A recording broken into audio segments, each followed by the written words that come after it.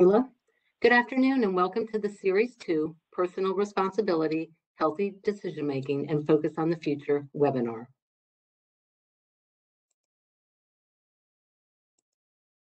My name is Cindy Odom. I am a Senior Project Manager with Public Strategies, and I am the moderator for today's webinar.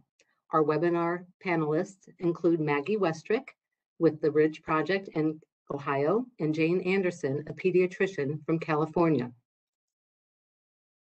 Maggie Westrick is the project director for the Ridge Project. She manages 2 collaboratives in Ohio and Southeast Michigan, providing sexual risk avoidance education to more than 15,000 youth per year.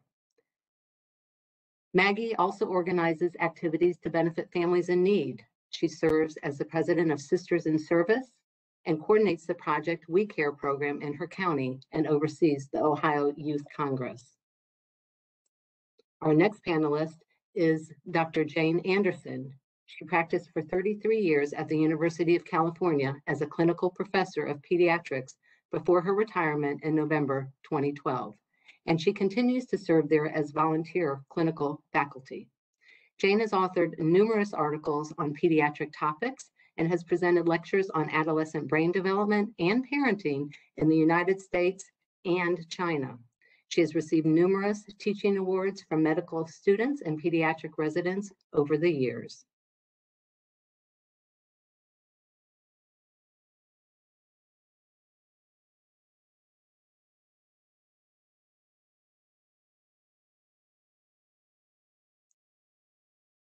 Oops, excuse me. All right, our objectives. At the end of the webinar, participants will be able to understand the concepts and strategies for incorporating personal responsibility and focus on the future into their programs. Understand how to translate the information to youth, understand how to take research into practice, and learn strategies to incorporate into their SRAE programs.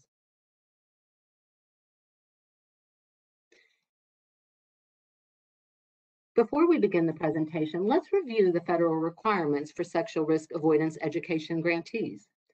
Sexual risk avoidance grantees must include these 6 components in their programs.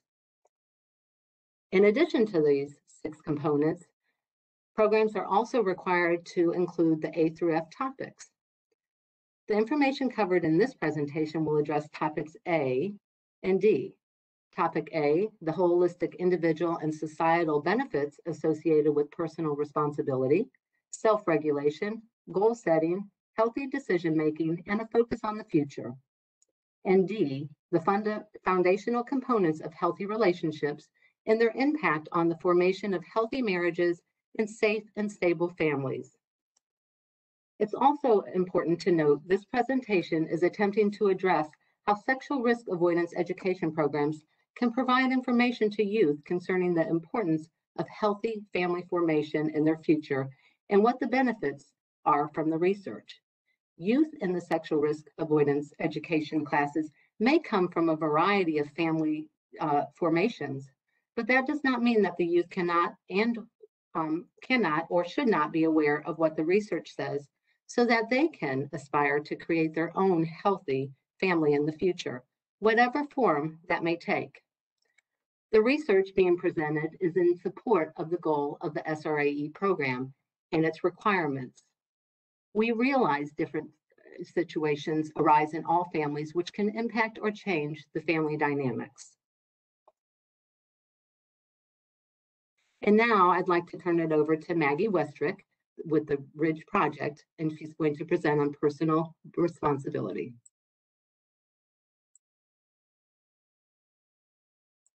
Good afternoon. I am so pleased to be here. I'm actually humbled and honored to speak for all of you today.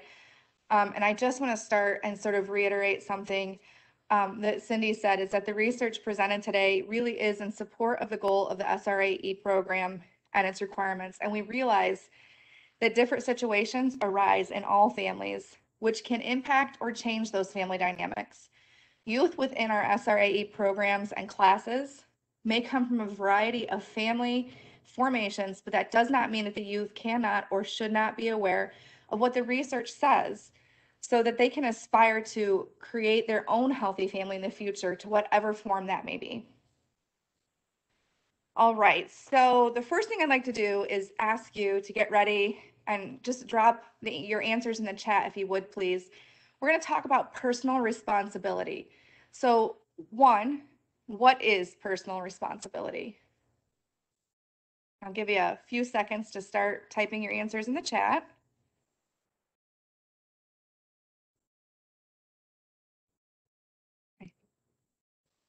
And then also, what are the components of personal responsibility? So we're looking for what is personal responsibility, and then what are those components? And I think I have to open my chat to see them.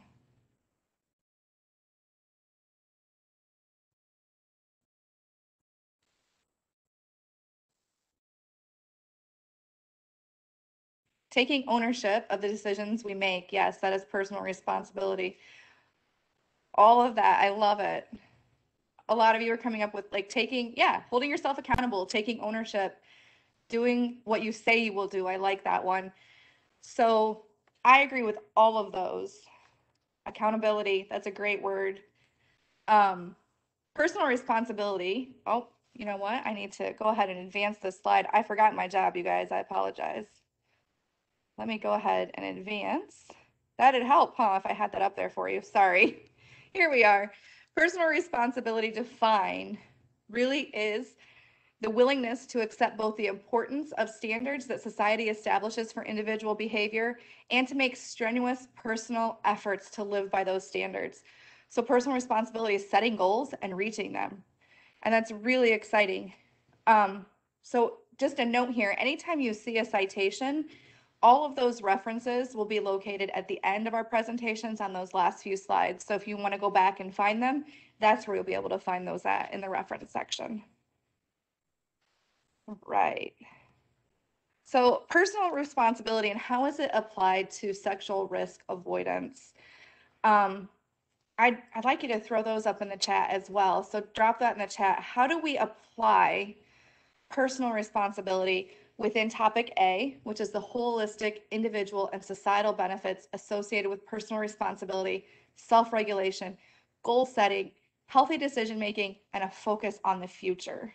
And then also with topic D, how do we apply personal responsibility with the foundational components of healthy relationships and their impact on the formation of healthy marriages and safe and stable families?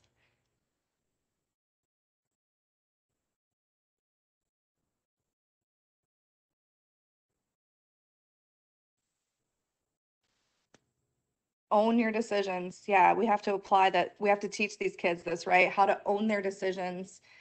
And how personal responsibility is like holistically, it's all over. Good job. I like that answer.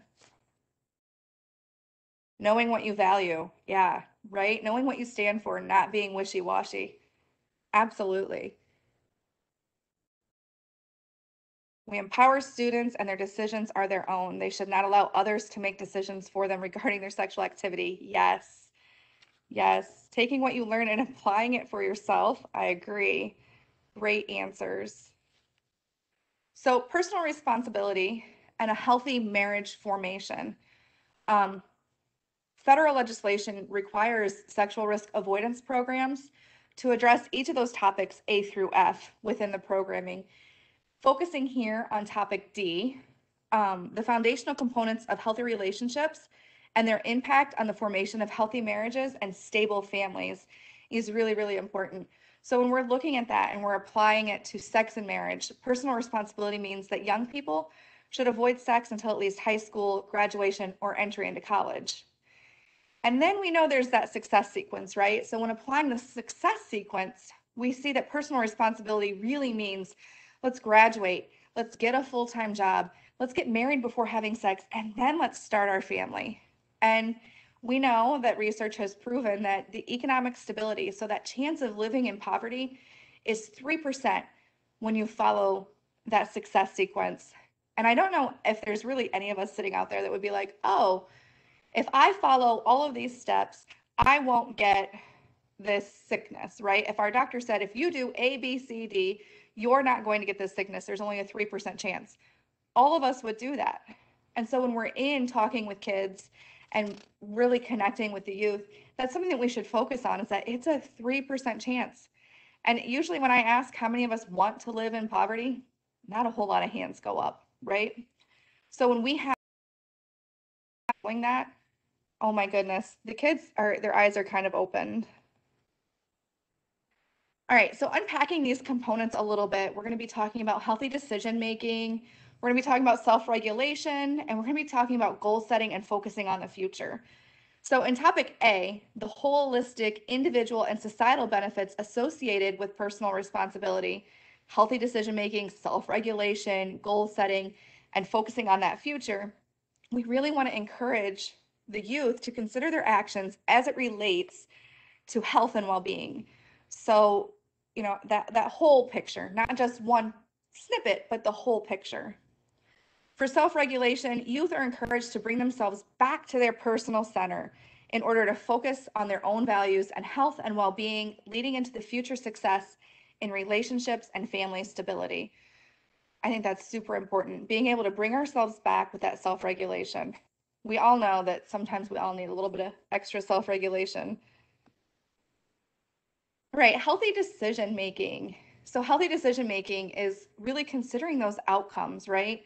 How do we help youth understand and how can they apply that healthy decision making in their everyday lives? So I have some examples of how they're probably already doing that and they don't realize it. So once we can show them you're already doing this, they're going to be like light bulb moment, right? Like, I get it. So homework. Everybody hates homework. I don't know anybody that loves homework. But when they're choosing to do their homework, when they're choosing to pick a good time to do their homework and get it done, they're not waiting till late, they're not procrastinating, they're not just forgetting to do it at all together. They're already focusing forward.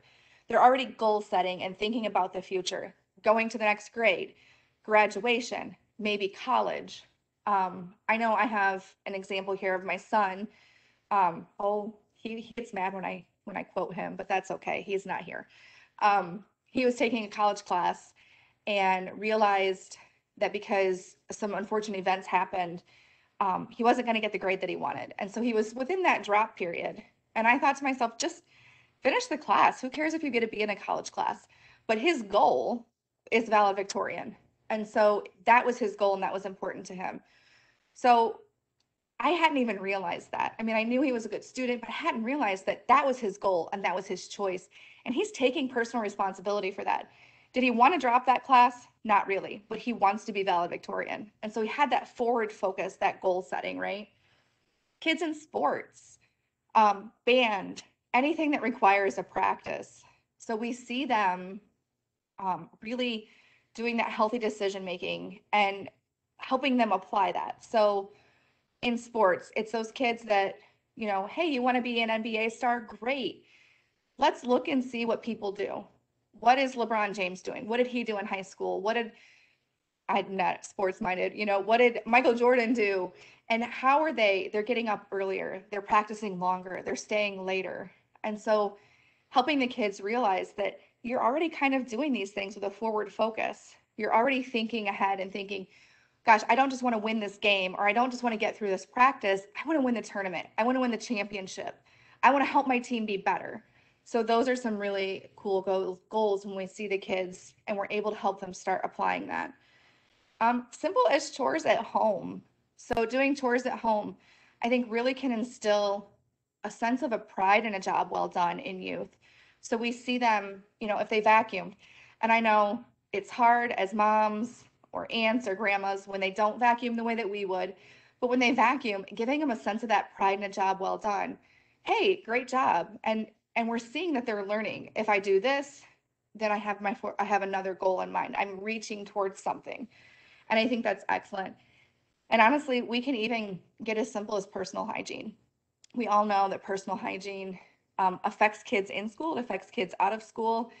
And so when kids are taking care of their personal hygiene, then they're making a goal towards, different social, I don't want to really say status, but a different social turn. We don't want to be the kid that doesn't small grade in class or who gets bullied because our personal hygiene maybe isn't the greatest. And we even know that personal hygiene is linked to overall health. So when we can get kids to realize and start making those steps towards even personal hygiene, that is goal-oriented thinking and future-focused thinking. And I think that's really, really exciting when we're able to do that. All right, so some of these these foundational components of healthy decision making, I've already kind of talked about, are goal setting, self-regulation, focusing on the future, and healthy relationship formation, right? So the ability to make healthy decisions really requires youth to be able to set goals and self-regulate. That's tough. But let's discuss we're going to discuss these each in a little bit more detail as the slides go on. But there was a study by Rowe and Mazzotti that studied the effects of goal-setting instruction on academic engagement for students at risk. And it's really interesting what they found. So the purpose of the study was to investigate the effects of goal-setting instruction on academic engagement for middle school students at risk for academic failure. The results indicated a functional relation between goal-setting lessons, and the students' active engagement in academics. So I think that that's really neat that we're going to see that through teaching kids how to goal set, they become more active within their academic lessons and they start participating better. And I think that's a really cool thing. So we'll talk about that in just a minute. All right. So healthy decision making and goal setting and focusing within this focusing on the future. We're going to really focus in on healthy relationships and family formations. And how do we convey to youth in an age-appropriate manner that goal setting improves their future outcomes? So what we want to talk about here is I have some things that we're going to talk about incrementalism. So that's really like none of us get to the top floor of a building by just taking one giant step. We all kind of get there by chunking it up, right? We take the stairs. Some of us take the elevator, but we take the stairs and we take it one step at a time. So if a student has a goal of graduating, and maybe that's going to be a hard goal, we're not going to look at them in 7th grade and say, oh gosh, that's really hard, right? We're going to chunk it down and we're going to say, okay, well, let's start talking about that. What does that look like? How do we graduate? We're going to make smaller steps out of a big goal. It becomes easier. And as you attain those small goals, it's celebration time, right? So some of the ways and some activities that we can do that are simple. We can help youth create a vision board. So I brought my vision board with me today that I created at work, and I'll let you see it there. These are all just things. Obviously, I have a goal for getting in shape, losing weight. My favorite one here is this one with the girl kind of looking the bull in the face, right? I want to be fierce. I want to be fierce in what I do. So helping kids create a vision board. And I know a lot of us are virtual right now. There are so many online options for vision boards, for dream boards, for all different kinds of things that you can work with kids virtually. And then they can kind of create like this digital diary of their goals. So as they check one off, they add another one. And it's just really cool to see that happen. A family crest. So we know family crests from medieval times and from kings and queens and what all of that means, and that each section means something. So creating a family crest, and in classrooms and in the SRAE setting, what's really cool is that we can ask them to create their family crest for their family in the future. What do you want for your family in the future? You can also, this can be a take-home activity where kids can create a family crest at home within their family unit. Whichever way, it's really impactful and powerful to watch kids say, hey, this is what I want to do, or this is what I want for my future. Now we're goal setting. Now we're forward focused on the future, and we can get them start to chunk it down. Great. How are you going to get there, right? Making smaller goals. We also have, they can create a personal mission or vision statement, and not just, oh, I want to be a kind person, but I want to be a kind person, but how am I going to get there? So it's a how, or it's a why and a how, or a what and a how. What do I want to be and how am I going to do it? And we just sort of combine that into one cool statement. Watching youth brainstorm, sometimes we have to put really cool words on the board, right? Give them some powerful words, big words. They like to brainstorm for words, and then they start to piece those together. Like, yeah, I want to be creative. Yes, I want to be successful. Yes, I want to be this. And they start to piece that together to create their vision statement. And I think that's really cool. All right. So healthy decision-making, goal setting, these are the examples we kind of talked about earlier. And like within your classroom setting, these are how you would pull this out. So we kind of talked about how would we pull this out of students? How would we apply this in the classroom? How are we going to get them to focus that way? And I think those are all really like the vision board, the mission statement, just talking with them about their goal setting is really, really important. So goal setting allows youth to focus on the future. In the examples that we just discussed, goal setting is used to build individual pride. It's used to build trust within the family and friends, and it leads them on a path towards success. So when they develop goals, they're going to really learn some important life skills. We're not going to win. We're not going to achieve every goal. Sometimes we're going to fail, and we're going to learn those life skills. But they're also going to learn how to communicate those skills. So when families develop goals, they navigate through what's important to each member of the family and those each deliberate goals. So each family member is going to have goals, but then as a whole, we have goals as a family. And so they're going to sort of navigate through that and how it's important. And what's going to happen is they're going to build one of the most vital relationship skills, communication. And I think that's really neat to be able to sit down and listen to your kids, listen to your students, listen to your nieces and nephews about what their goals and their dreams are.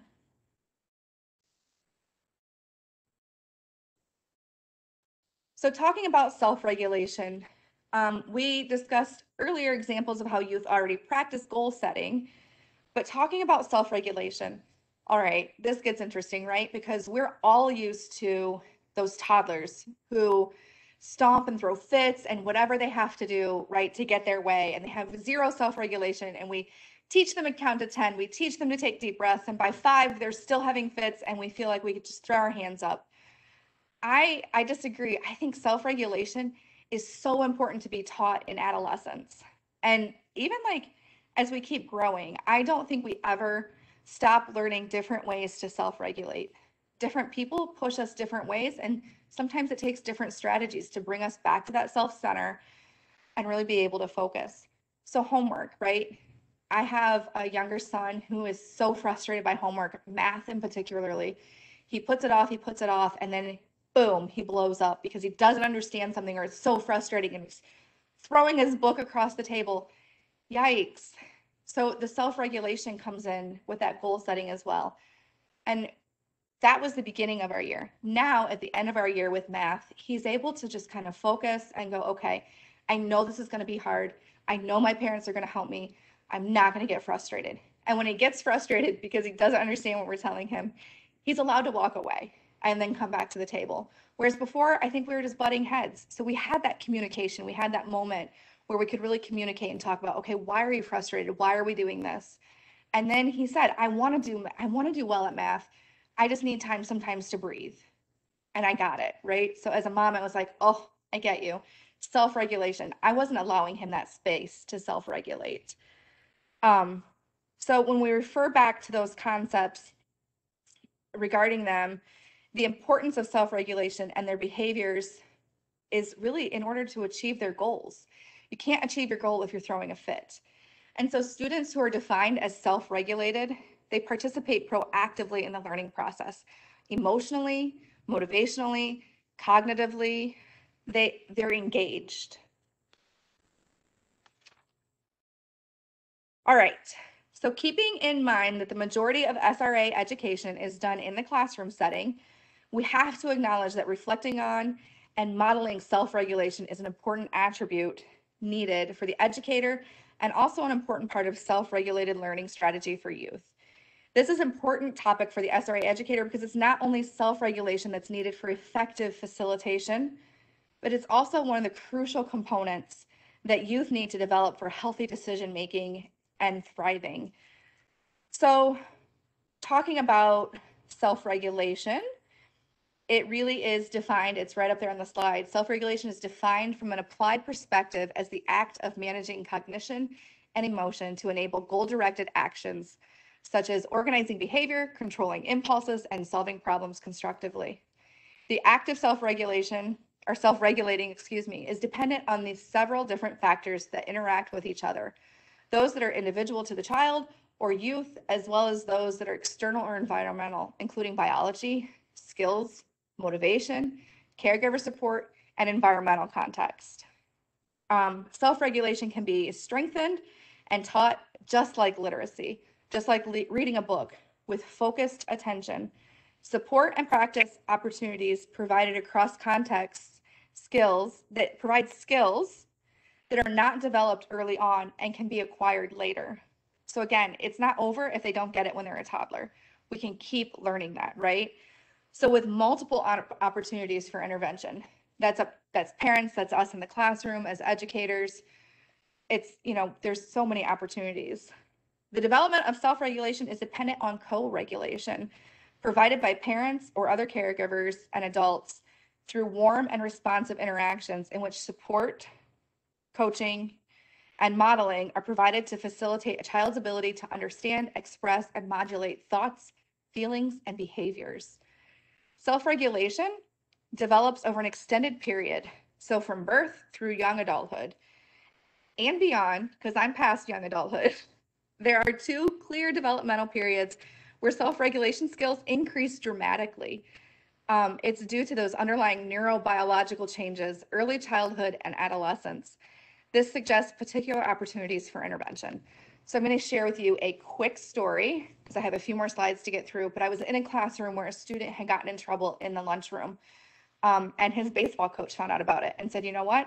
You were rude. You're benched for 3 games. This kid was devastated. And so it was a moment for me to go, well, how do you make it right? What if you apologize? And he wasn't having any of it. Like, he wasn't wrong, right? He was right. She was wrong. And about 10 minutes later, he kind of raised his hand in class and said, you know what? I think you're right. I think I should apologize. And then I said to him, I will vouch for you to your baseball coach. Your health teacher sitting here will vouch for you to your baseball coach. Doing the right thing, even though your coach may say, no, you're still benched. But doing the right thing, even when it's hard, sometimes has payoff. And so it took him a little while. But as soon as he realized, we let him go, his teacher walked him down to the lunchroom to where he could apologize. And everybody else in the class was like, whoa, that was big. So this kid went from 100 miles an hour where he wasn't wrong and he was mad, all the way to, okay, wait. So that was huge regulation skills that he showed there. All right. So the proactive learning process is really just kids knowing that they have a choice and they're involved in all of these processes, right? They're involved. It's not all external. We're not the only ones making decisions for them and throwing everything in on them. They can make choices to change the future, to change their motivation, to self-regulate. So practicing this emotional proactive learning process, this is really important as an SRA educator to model these behaviors. So self-regulation develops by building one skill on top of the next. At birth, it might look like the ability to be soothed when they're upset. And through young adulthood, it becomes the ability to empathize with your partner and really be able to see things from outside the box. Step into somebody else's shoes. That's what it looks like as we get older. Early childhood and adolescence are especially important times for self-regulation, for this development to continue, because growth and change is happening in the brain. But we can continue to grow and develop self-regulation skills with support and practice for as long as we live. This ability to grow, if you will, and the capacity for self-regulation is important as we work with parents and caregivers and schools to implement those self-regulated learning in SRE and guiding them to the optimal health. We also see this in the cognitive learning process. So self-regulation is significantly and positively correlated to social functioning. Students self-activate and self-direct, and they have efforts to acquire knowledge and skills by implementing specific strategies rather than just passively reacting to their situations. So those might be the kids sitting in the corner that seem defiant, that are always questioning the teacher, but really they're just taking a proactive approach, right? Self-regulation and its impact on the healthy family formation. Research has shown that self-regulation is linked to more successful careers, better physical health, increased levels of relationship satisfaction, increased levels of relationship stability. So all of those are super important. And then teaching self-regulation as an optimal health approach. So I have just a few minutes here, and so I'm going to fly quickly through this, sorry. A few things that we do to normalize. We have an Ohio Youth Congress or a student leadership group where we can connect like-minded youth. So letting them know that the way that they think, the motivations they feel, their goal setting, and everything is normal. Normalizing that. We also have coined a phrase that's called D-tip. And so don't take it personal, D-tip. When kids learn to not take things so personal and just kind of let it flow off their back, that can change the atmosphere.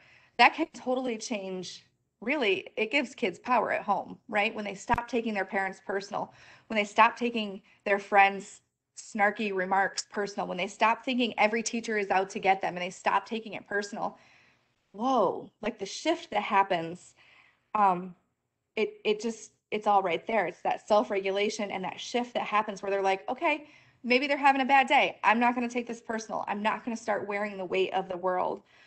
So being able to be self-aware, to self-regulate, and to be resilient, those are really the ways that we're trying to incorporate and normalize youth in their feelings and their emotions.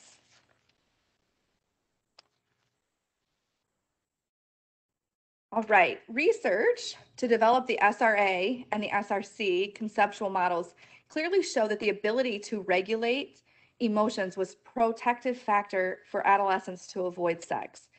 In contrast, so depressive symptoms and negative perception were risk factors. The reason it's important to understand both risk avoidance and risk cessation is that we're moving youth on a trajectory to optimal health.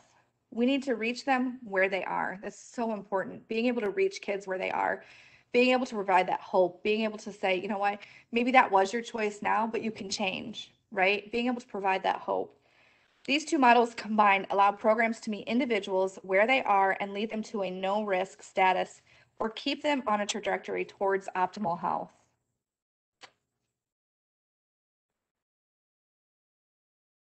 Oh, sorry, I didn't switch my slide.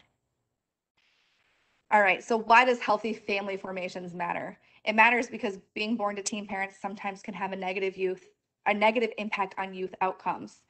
Insecure attachments with parents or caregivers increase the likelihood of youth engaging in high-risk behaviors.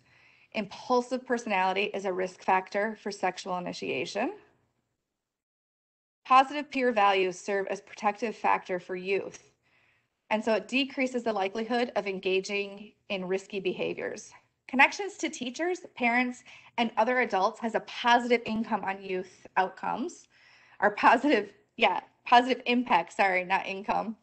Living with two biological parents at the age of 14 has a positive impact on future outcomes and healthy decision making.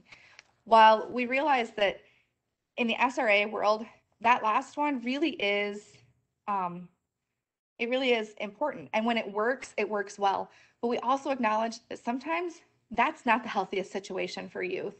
And so if they're in a divorced family or in a blended family, the idea is let's get these other things to work well for them. Let's make sure they have an adult they can connect with. So although two-parent family is ideal, sometimes it just doesn't work. So that's really important for us to remember. And so that means I appreciate you guys so much for taking the time to listen to me.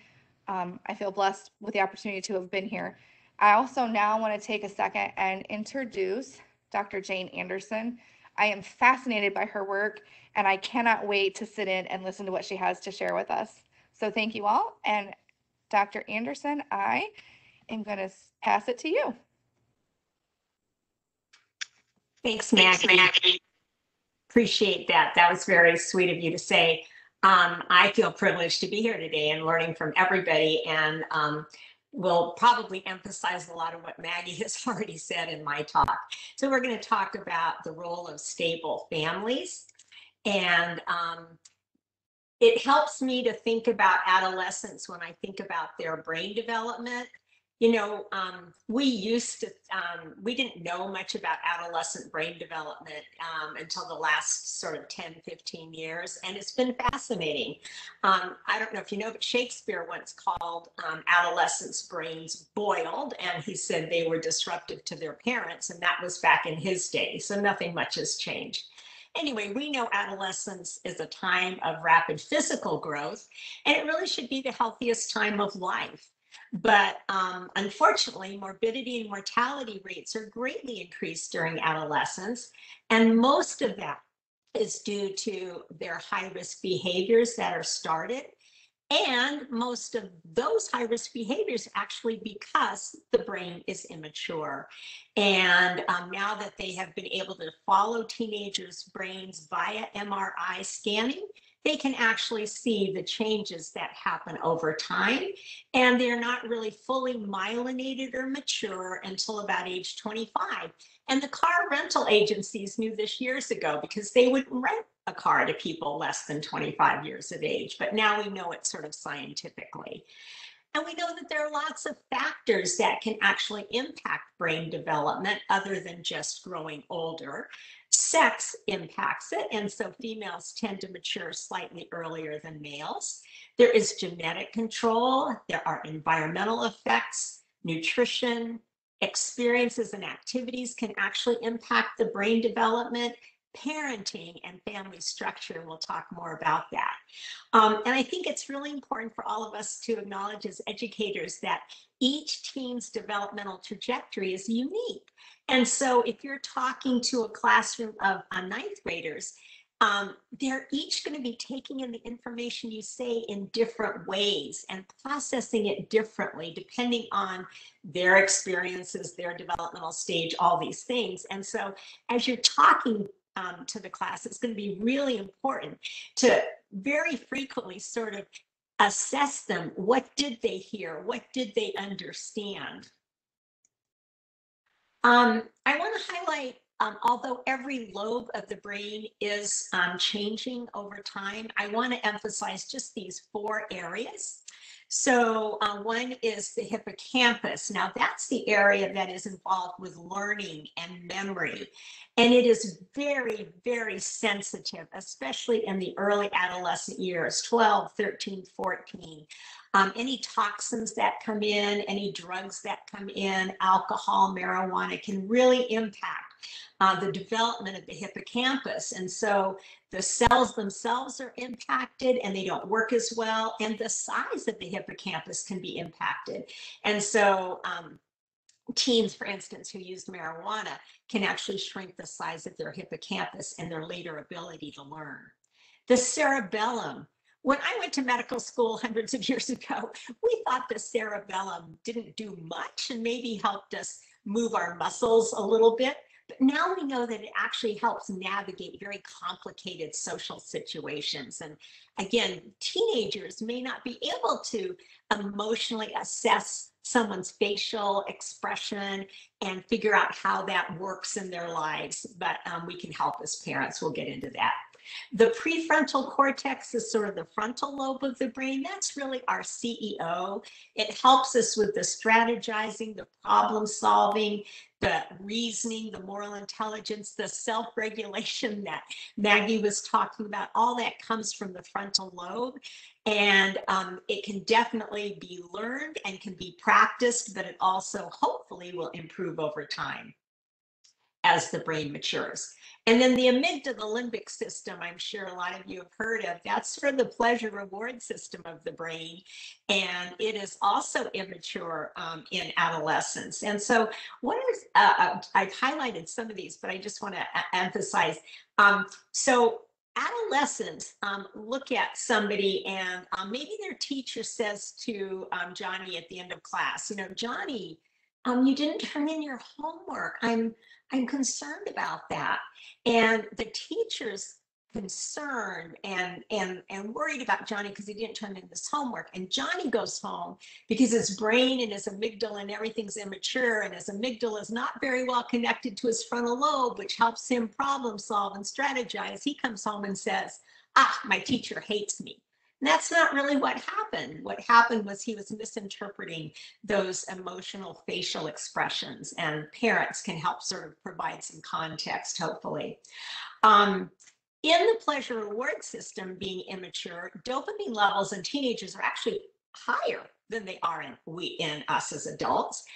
But what that means is the teens actually require something much more exciting to generate a positive response of, oh, this is pleasurable. And so they need these high risk behaviors. And unfortunately, as their dopamine levels go sky high, those activities, those pleasurable activities are much more likely to become addicting, and especially the younger the teen starts, which means not just alcohol use and nicotine use, but sexual activity started early is going to generate a lot more high-risk activities. And then I've already mentioned about the hippocampus being easily damaged. So one of the other things to remember is this, there's an entity called epigenesis. We're just learning so much about this.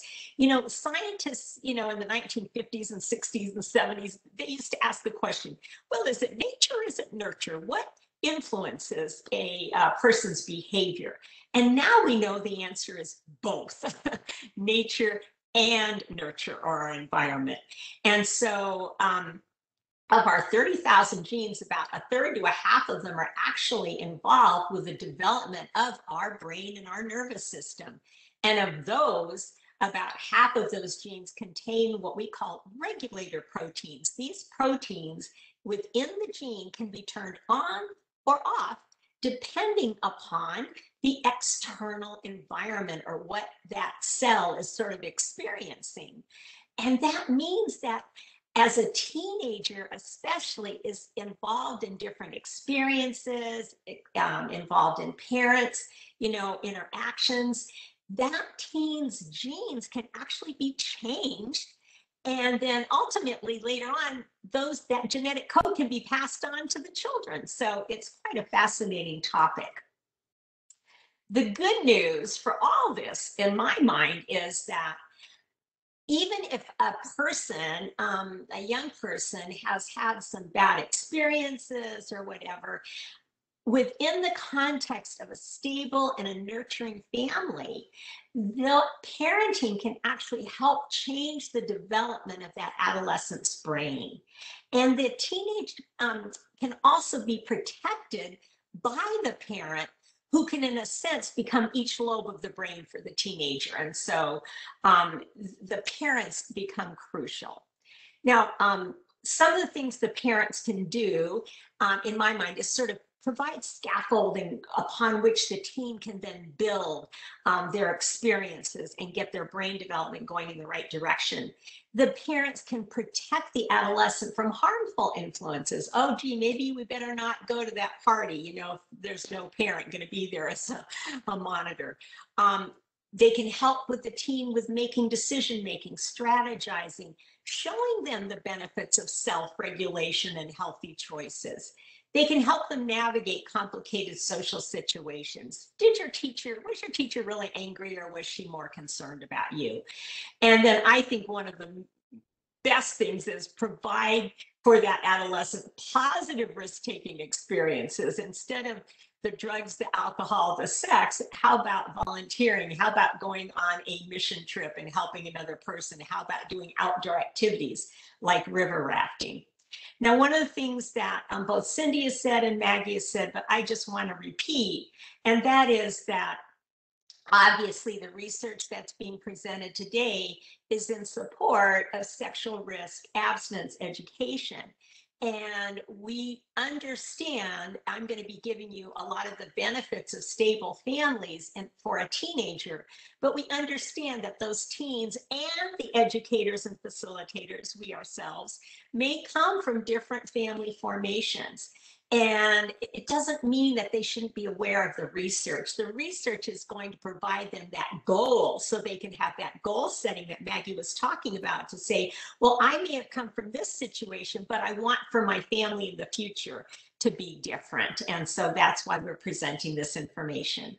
So what I'm going to be going over with you in the next few minutes is some of the benefits of stable families as we think about it for teenagers in particular. And as Maggie said, the references are all at the end of the slides. But I also want to mention to you that I'm just giving you one or two articles for each of these topics. There's a wealth of information on each topic, and we're just going to highlight a few of the research articles. So one of the things Angela Duckworth researched teens who did well and who were successful. And she and her team of researchers found out that it had not really much to do with IQ. It had much more to do with what she called persistence and self-control. Oh, here come those topics again. And she defined that, or she introduced the term grit, to say somebody's willing to persevere, to be self-controlled, to be self-regulated. And interestingly, adolescents are much more likely to demonstrate persistence when they, both parents are present. Here's two more studies on academics. So a meta-analysis of 66 studies that looked at the relationship between fathers' involvement and educational outcomes in urban children showed that fathers being present in the family was so important for both white and minority children, and important for younger children as well as older children. And from a longitudinal study here in America, the researchers said adolescents in families with both biological parents consistently outperform their peers, indicating a stable family is an important aspect of children's outcomes.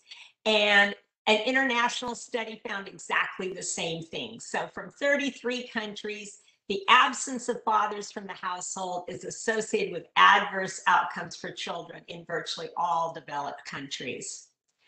So not just academically teens do better, but teens do better physically when they're in a biological nuclear family. So from this study, findings suggest that adolescents in most other family types tend to have poorer outcomes than those in a two biological parent family. And they were looking specifically at physical health. Many articles have looked at emotional well-being, and we are fortunate in that we have studies from both the Great Britain and America that are what we call longitudinal studies, where they're following children from birth really over time. And so in the study from Great Britain, father involvement at age 7 protected against psychological maladjustment in adolescents from non-intact families. So having a father involved is just emphasizing fathers are important. And the same thing in the next study that showed that fathers being present actually helped buffer teens from victimization. This is a study from Great Britain. In one of their longitudinal studies, they showed that if a father left the home later in childhood and early adolescence, that child was much more likely to have emotional difficulties and conduct disorders. And both boys and girls had an overall increase in anxiety and depression, and boys had increased aggression.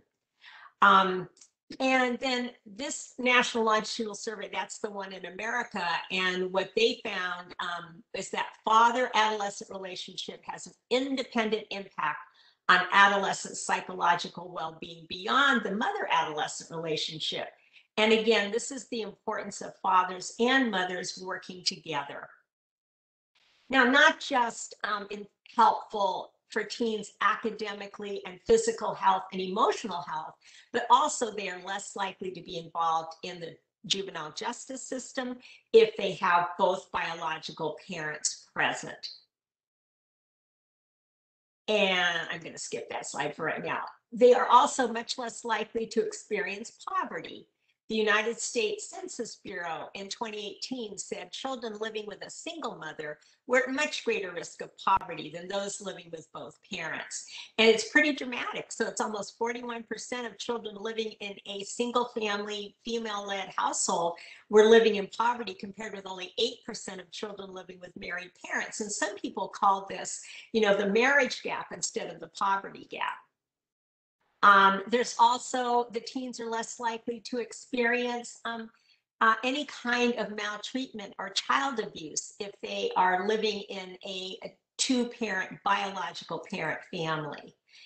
That's some data you can look at later. There are lots of articles on the website, the American College of Pediatricians. They have lots of position statements that you can see there. The teens are less likely to experience intimate partner violence. And again, the differences are dramatic. If they're living with both married biological parents, their risk of intimate partner violence in the parents is 19 per thousand versus 144 per thousand if they're living with a divorced or separated parent. There's less likelihood of sexual abuse. There's less likelihood of initiating high-risk sexual activity. So girls who live with both biological parents are much less likely to initiate sexual activity, and they're much less likely to become pregnant. And in another study, the longer they live with both parents, the lower their risk of sexual activity. So women whose parents separated between birth and 6 years have 4 times the risk of early sexual intercourse and 2.5 times a higher risk of early pregnancy compared to women who grew up in an intact family. And again, this is just something we can say to teenagers. If you want to have stable relationships, if you want your children to be living in a stable family, here's how you can set that goal. All high-risk activities are actually increased in teenagers who experience a non-intact biological family. And so this is 3 different studies. It's a busy slide and I apologize, but you can go back over it. But let me just highlight one thing. The middle one, this is a US study. Except for suicidal thoughts or attempts among younger adolescents, for every high-risk behavior study, adolescents who came from single parent families were significantly more at risk than peers from 2-parent families.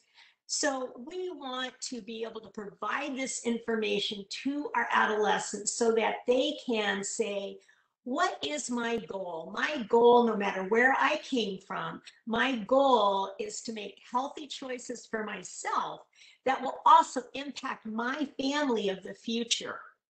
And so here we have some data that stable families help protect adolescents from short-term and long-term harm. So the adolescent has an immature brain, in conclusion, doesn't complete maturation until age 25. This places the adolescent at risk for more dangerous behaviors. It increases their morbidity and mortality. But the good news is we can show scientifically now that having 2 biological parents present can help ameliorate a lot of these risks for our teens. And it can allow them to have their brain development mature in a positive way that is going to allow them to set healthy goals, develop their self-regulation, make healthy choices so that their families in the future will benefit. So the take-home message for me is the same as all of you.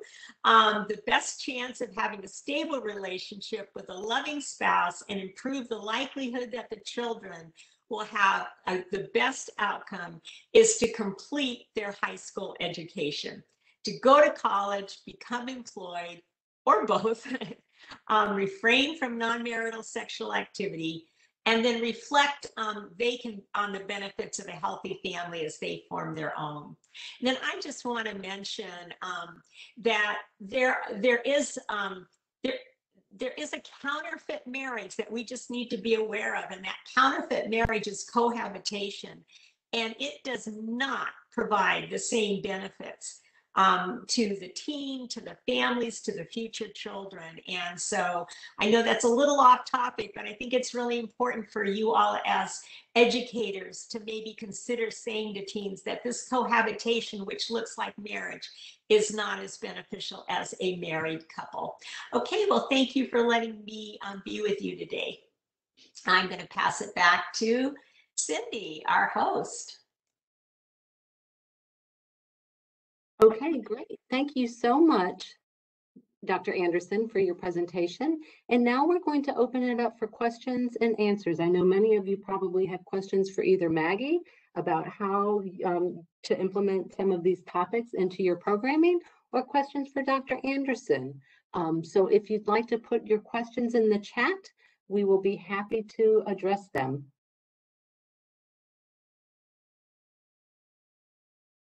Maggie, this is a question for you. Whoops. They want to know, how do you talk to youth about marriage in your program, or marriages, or if you do. Okay, will you repeat the question? You cut out real quick. Oh, I'm sorry. I'm sorry. That's okay. Okay. Oop, I'm getting feedback. There we go. All right. So the question is, how do you talk to youth about marriage in your programs, or do you talk to them about it? You know, I think it's just to be open and realize that not everybody comes from the same situation. And so I'm just honest.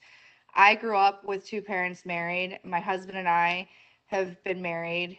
We started dating when we were 15. And so sometimes I give them that perspective, and their eyes are kind of open, like, wait, what? You've been dating since you were 15? And so then they start to ask questions. But I come at it from the perspective that marriage is just like another really strong relationship, and it takes commitment, and it's hard work, and that we have to be prepared. And so the life skills we're developing now as high schoolers, as middle schoolers, as college students really prepares us for marriage. And so, and it's being open and understanding that not everybody has the same situation. They don't have the life circumstances that I do. And so it's doing it without judgment, being able to talk to kids without judgment, and making them feel like, you know what, so maybe I didn't have that, but that's okay. Like, this is what I want. So just being open and honest and candid, because kids can see right through us when we're fake. Okay, thank you, Maggie. Dr. Anderson, we've received several questions, all relating to the distinction between marriage and cohabitation. They want to know, do you have some research you could share to support the statement that cohabitation does not provide the same benefits? Sure. I know we sort of talked about how we might not address that, but I think the best thing I can do is refer everybody. There are two position papers that are incredibly well researhed and well documented at the American College of Pediatricians website.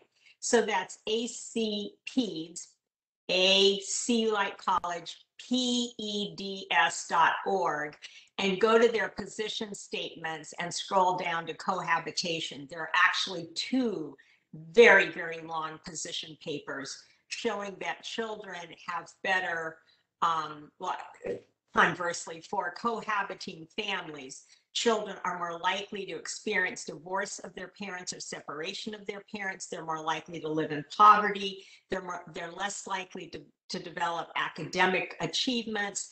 Really, in everything we've been talking about, the benefits of two biological married parents, they do not do as well if they're living in cohabitation situations. Okay, thank you, Dr. Anderson. And this is a comment. This is for Maggie. Thank you, Maggie. I appreciate the non-judgment.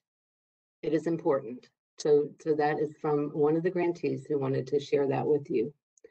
All right, another question for Dr. Anderson. How do you have, and this could be for you and for Maggie, how do you integrate more information regarding relationships into programs, or having those conversations with young people? I'll jump in just to talk a little bit about when I'm in the office as a pediatrician. I like to talk and take a lot of what Maggie said and sort of make it very applicable and quick. And so I will talk to teens and say, you know, you are on a journey. Your life is like a journey, and you're walking down the highway, and you're on this trip. You're on a journey. You're on a highway. And I asked them, what's one of the goals that you have? What would you like to end up, you know, doing or being after high school? And they might say, a beautician, or a football player, whatever. And so I'll talk to them about what are some steps that they can take to get there. Oh, have you spent some time in someone's beauty shop? Have you been doing, your friend's hair? What are the little steps that they can take to get themselves there? And then I say, what might detour you? What might take you on a detour? And so if they don't come up with something, I might say, well, what if you got pregnant and had a baby, if it's a woman, or what if you made somebody pregnant? Would that take you on a detour? Whoa, some detours, maybe you smoke a cigarette one time, that might be a detour that takes you out, but you can come right back on the road very quickly.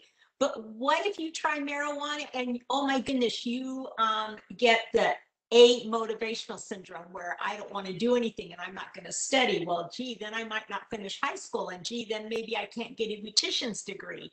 And so I talk to them about the detours and how they want to avoid those detours. And one of the best ways to keep them focused on their goals is to draw friends around them who have similar goals. And then we sort of giggle and say, what if you hang out with people who cut class every day? What are you likely to do? And like, duh, you're probably going to end up cutting class. So you want to choose your friends wisely, keep your goals in mind, and avoid those detours. I don't know if that helps answer the question, but that's how I talk with teens in the office. Okay, thank you, Dr. Anderson. Maggie, do you want to take a stab at that? Yeah, I'm gonna say I have high expectations of teenagers. They blow me away every day, and so it's that whole self-fulfilling prophecy. If I expect them to be the typical teenager, and I make excuses for those behaviors, then that's what they're gonna do. And so I expect greatness because I think our teenagers are so cool. That population amazes me, and so just setting a standard for them of like, I know you can do all of these things. I know relationships are going to be tricky, are going to be tough. We're going to get hurt. We're going to put our feelings out there.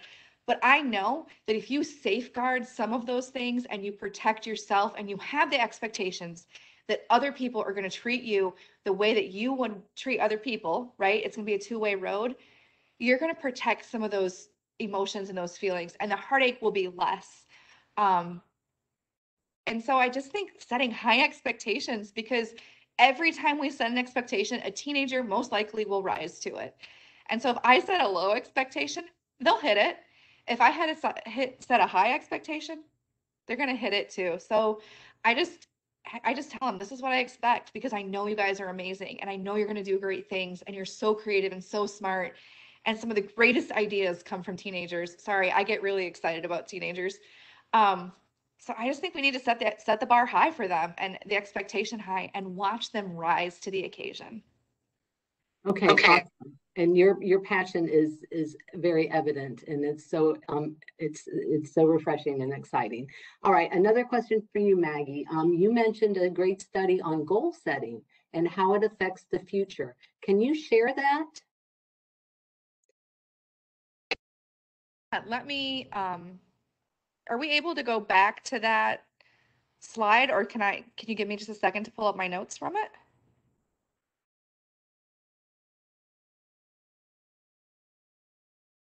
Cindy, you're muted. Thank you. I'm sorry, I was talking to myself. All right, so we have lots of questions coming in. We're going to try to address as many of them as we can. We'll also put the acpeds.org website in the chat. All right, so is there any indication that the international studies referenced are applicable to youth in the United States, Dr. Anderson?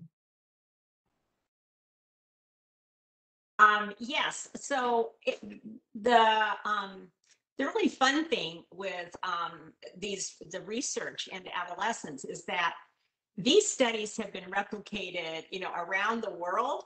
And actually, the first studies were really started here in America. Well, that's not true because Great Britain started their millennium study early also. But they're coming up with exactly the same data, and that is that children, adolescents do better in stable married families, the vast majority of the time. So the main, let me give you just a little detail of the US study. Dr. Blum was a part of that, and Dr. Resnick. And Dr. Blum's done research now around the world on adolescents and what protective factors help them. But it started with taking a cohort of about over 40,000 adolescents here in America back in the early 1990s. And they were interviewed confidentially by themselves. Privately, they were interviewed with their families in their home.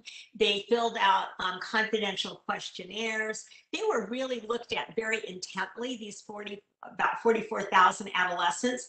And then they've been followed. They're still being followed. They're obviously, in their 40s, 50s, 60s today. They've been followed over time. So that's why it's called this longitudinal study. And much data has come out from following these teens, but the first one that came out was in 1994 by Resnick, and they found that the teens who went through their 4 years of high school and did the best and had less high-risk behaviors were those teens who were connected to their parents or to a teacher at school. It's that adult-teen connection. And that was the very first article that came out. And then subsequent to that, they've looked at, the family constellation and found that teens do better in married biological families. I hope that answers the question, but yes, we have data from America, but the data from around the world is now coming in and it's saying the same thing. Okay, all right. Thank you, Dr. Anderson. Another question, and this would be for you and Maggie, and I know she's going through her notes to look for the study that someone asked about. All right, so how can we address the topic about how children fare better overall with two biological married parents in the home, knowing that a lot of adolescents, a lot of our young people are growing up in homes that are in different formations, or possibly, divorce or blended families or single parent households. And how do we we want to make them feel, we don't want them to feel ashamed of that, and so how do we help support those young people through the programs and encourage them? Maggie, you want to take a stab at that? Sure. And I have my notes on the study, so I will hit that as soon as this question's over. Okay. Okay. I think it's with tenderness and with love, and it's how we present that, because that's hard. There are a lot of kids that are living in single parent families, but we see a lot of single moms and a lot of single dads doing amazing work with their kids.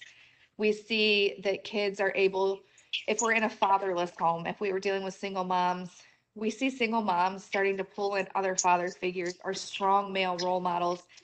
If the biological dad isn't a good, strong role model, we see step parents really stepping up to the plate, right? And being those strong people. And we know that kids, even in single parent families, kids in foster care, in those type of situations, we know that if they can make a connection with one adult, one positive adult in their sphere of influence, that's gonna be huge. And so sometimes it's also parent education. Like, hey, listen, I noticed little Susie is struggling. And if you had a relationship with that parent or with a teacher, being able to make a connection and see where we can offer help if we're able to, or where we can refer services if it's outside our scope of services.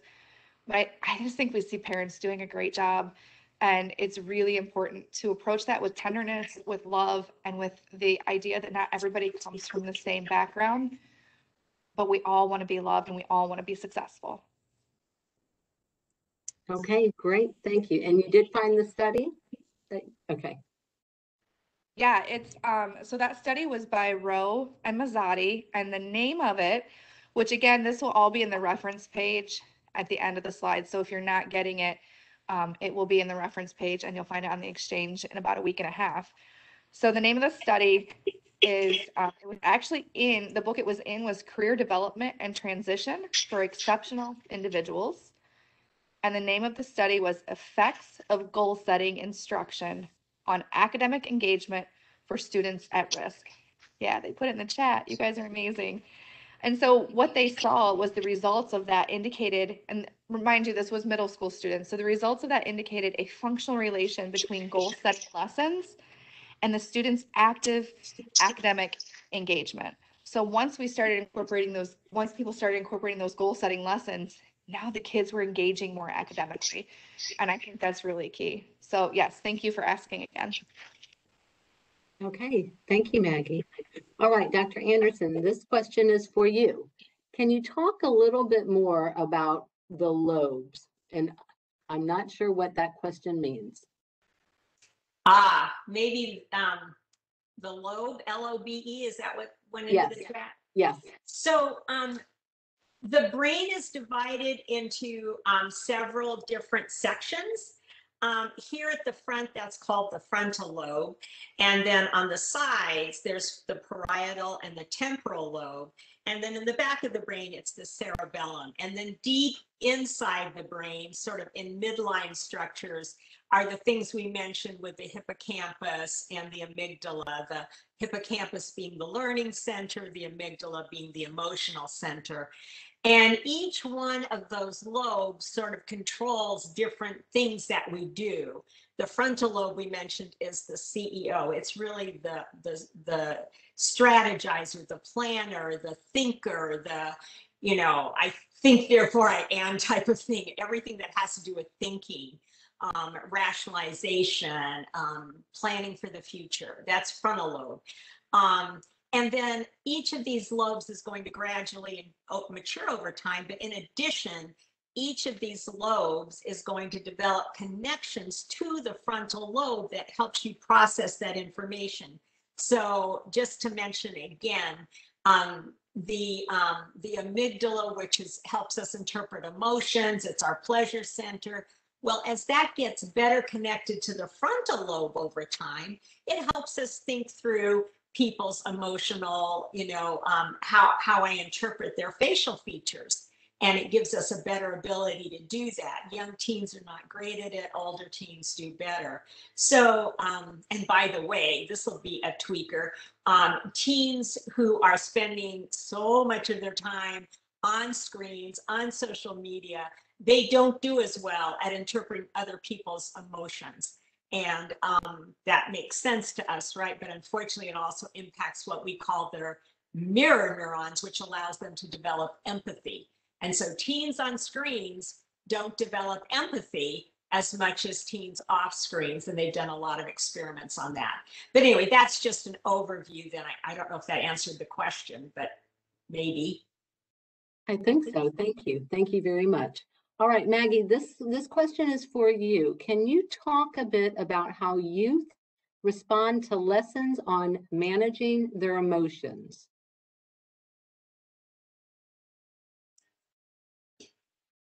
Given that youth are so emotionally charged, do you find this is a difficult topic for them to process? I think when I teach it in classrooms, we kind of walk through stages of childhood and then we walk through some stages of adulthood. And I point out to the kids and I start asking them, like, how do you define a man or a woman? How do you know you've reached adulthood? And then I start pointing out, we see all those YouTube videos of adults acting like children at Walmart or acting like children on Black Friday, right? And we see all of these adults having toddler-sized tantrums. And so I don't just say kids have the tantrums and kids need self-regulation. We need it too as adults. And so when I'm able to start talking about that self-regulation, and I even give them examples of myself, when as a mom, I blow my lid, or at work, I feel frustrated, what do I do?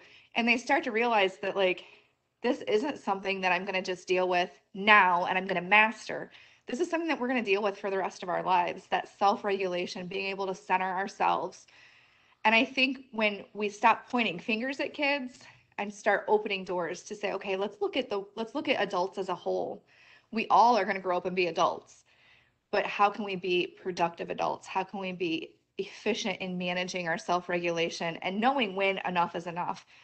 And so when I open it that way and stop making them feel like, oh, she's just telling me what to do, right?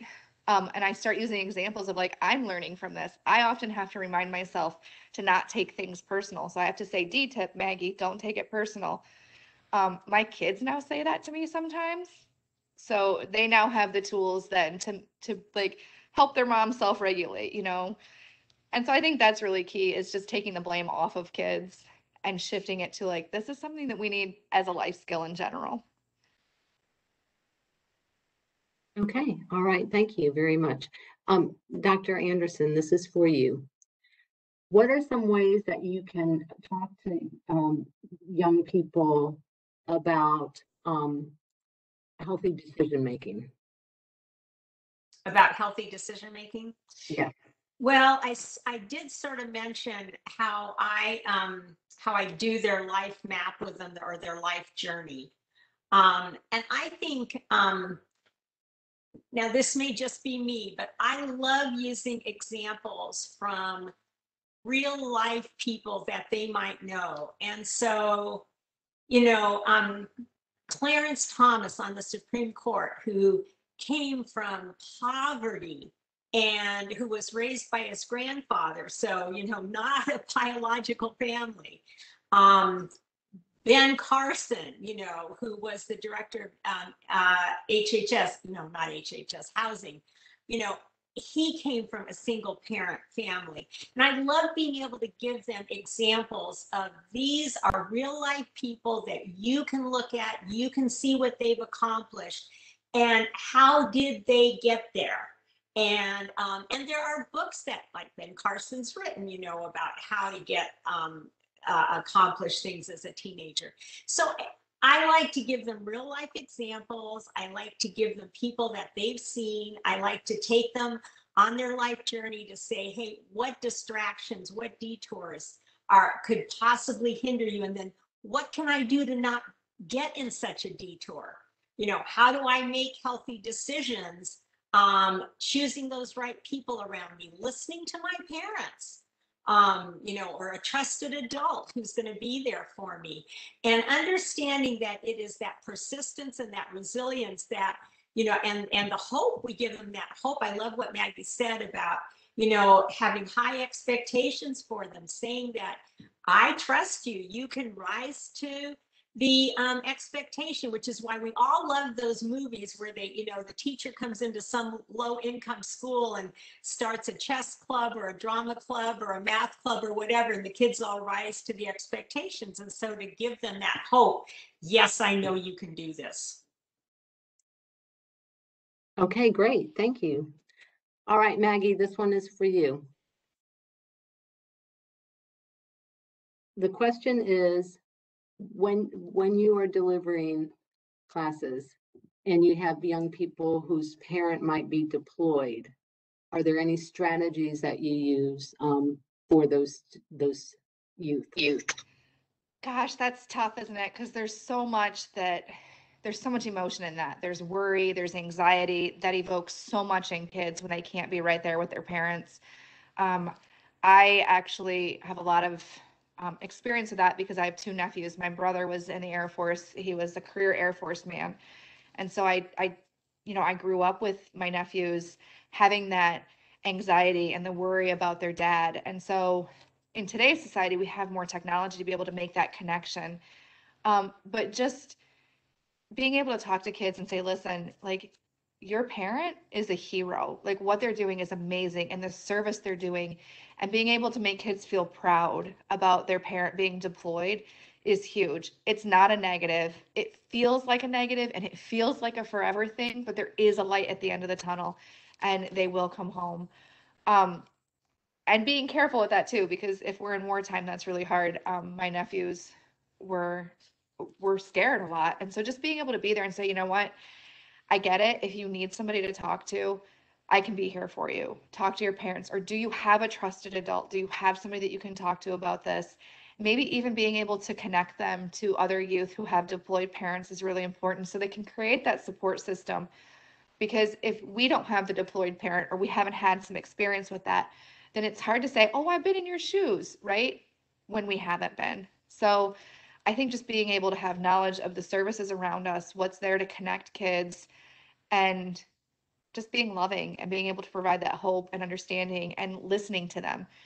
And not just listening for the next thing that we're going to say, right? But listening to hear them. And so then we can kind of pick up on those cues that they're dropping for us. Okay, great. Oh, and here's one more question for you. How do you deal with youth who seem defeated if they have set a short-term goal and they've been unable to achieve it? How do you redirect those youth? Well, I teach in juvenile detention centers where unfortunately in one, I see a repeat offender over and over, right? And our goal is to be like, don't come back. I don't want to see you back here. I don't want to see you back here. And the disappointment when they walk in the room and see me, I think is more disappointing for them. Like they feel like they've let me down when they come back into the detention center, into our program. And it's just love, like none of us are perfect. None of us are ever going to get it right. And so now we know what didn't work. So you tried that, it didn't work. Let's try something else. Let's pick a different strategy. How can we figure this out? If it was drugs or whatever, you were trying not to do drugs. Okay, this program didn't work. What other programs are out there to help you not do drugs? What other supports do we need to change? And really leaning into that, because that isn't how we all problem solve, right? Like, oh, well, that didn't work, so I'm going to try something else. And youth just can't see that something else. So sometimes being able to talk to them and open doors to be like, okay, but let's not do the same thing over and over. Let's pick something else. And it's okay if we fail. We're just going to try again tomorrow. We're going to start over, and giving them that non-judgmental. I don't want them to feel the disappointment coming from me. Of course, I don't want them to be back in the juvenile detention center. But I greet them with a smile, and I'm like, hey, this isn't where I wanted to see you, but let's try again. I want to just add to that. The way our little brains work is if we experience something, our partner yells at us or whatever, our neurons start going down certain paths, like maybe we get angry or we get depressed or we get sullen or whatever. And every time we experience that same stimuli, the pathway gets deeper and deeper and deeper and more entrenched, and we're more likely to that just becomes a habit. And in order to avoid going down that deep trench, we have to stop the stimuli way back at the beginning, so that we recognize, okay, my partner just said this to me and I didn't like it. Now, instead of going down that entrenched neuronal pathway where I end up angry, depressed, guilty, whatever, I'm going to change what I do, how I respond, what I say.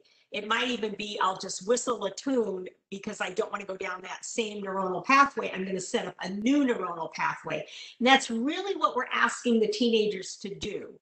And what that means is we have to help them recognize what's the trigger. If I see, for some drug addicts, if they see a dollar bill, that's a trigger.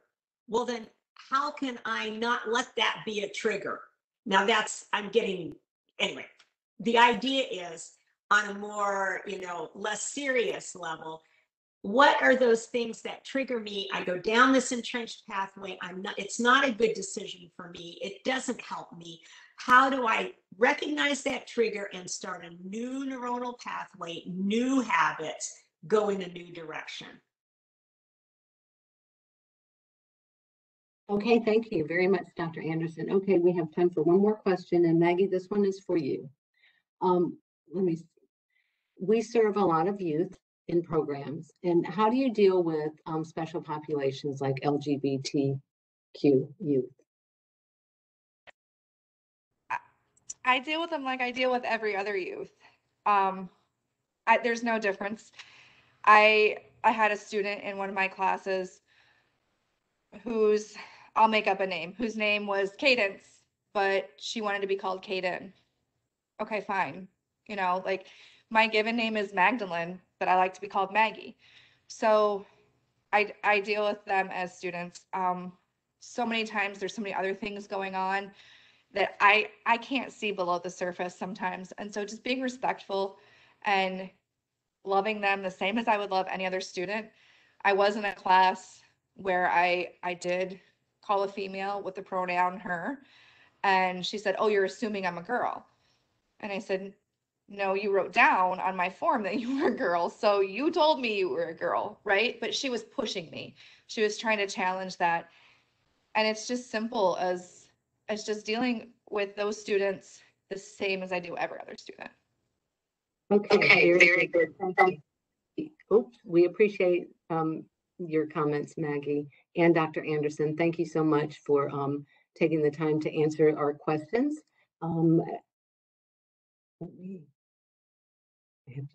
There we go. We wanted to share with everyone some resources that Dr. Anderson wanted to make you aware of. Some really good books, The Teenage Brain, What and Why Do They Act That Way? 2 good resources.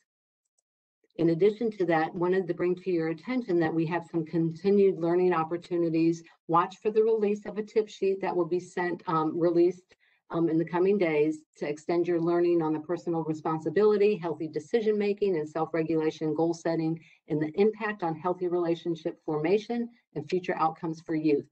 In addition, this afternoon, we will be sending out the eBlast invitation for the cluster call on June 2nd. It will be a facilitated conversation among grantees. It's limited to only 50 slots for 50 grantees to attend. So look out for that. If you do register, please ensure that you attend. And if you register and you're not able to attend, please let us know, because we will have people on the waiting list. Fantastic opportunity for you to continue this conversation on June 2nd.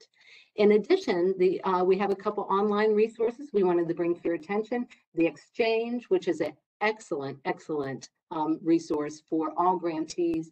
There's resources, the comment wall, the list of events, training opportunities, recordings of webinars, tip sheets are all posted there. And then you can also request technical assistance from the TA providers, public strategies. And to do that, you contact your federal project officer to request the TA, and they will get you linked with that. We realize, especially in this environment with COVID, it's been challenging, and we're here to help you. So just let us know. In addition, another great resource is the We Think Twice campaign. Wonderful campaign created by and for youth. There's numerous resources that can encourage you to avoid sex, drinking, drugs use, and other risky behaviors, and be active participants in planning for a successful future. Really good information there. Here is our contact information. Please feel free to reach out to us. We'll be happy to answer any additional questions you might have. And the next several pages are references. All of the research that was talked about today, these are the references for all of the research. And that gets us through this. And I want to thank you so much. I want to thank our presenters. Excellent conversation and information presented. I want to thank all of our grantees for attending today, and our federal staff and partners. And now I'm going to turn it back over to Julie. Thank you again. Thank you, Cindy. Thank you all for joining today's webinar. We appreciate your time and attention. We encourage you to complete the short post survey after this webinar concludes. And I hope that you all have a great day. Thank you.